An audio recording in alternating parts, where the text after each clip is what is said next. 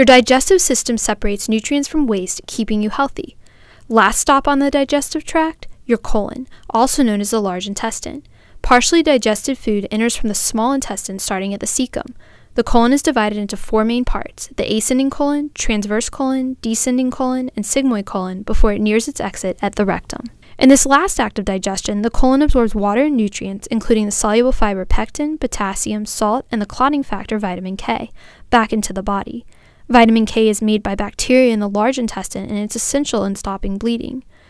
Contractions of colon segments, called hofstra, push partially digested food through the colon. Colon cancer can interrupt these functions, but some patients experience early warning signs.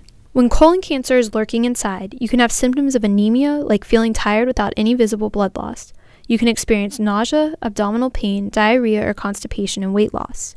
Bleeding is a symptom of colon cancer in the descending colon, where friction created by solid stool moving past any growth leads to visible bleeding. One sign that you should see your doctor, and you may need a colonoscopy, a procedure to screen for cancer. Drinking the colonoscopy preparation shake before the procedure is considered by many to be the most challenging part. It cleans out the colon so doctors can get a good view with their colonoscope.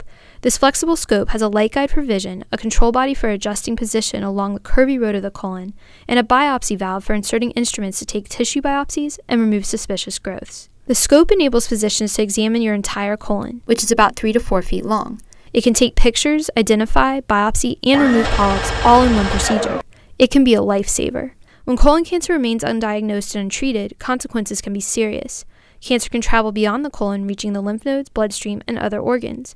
Taking up residence in other organs decreases chances of survival. To reduce your colon cancer risk, eat a variety of fruits and vegetables and whole grains. All fiber and antioxidant rich, thought to be cancer preventive. Limit alcohol use to 1 drink a day or don't consume, period. Alcohol use has been associated with an increasing colorectal cancer risk. If you smoke, quit. Smoking has been associated with increasing your risk. And exercise often. It can lower your risk.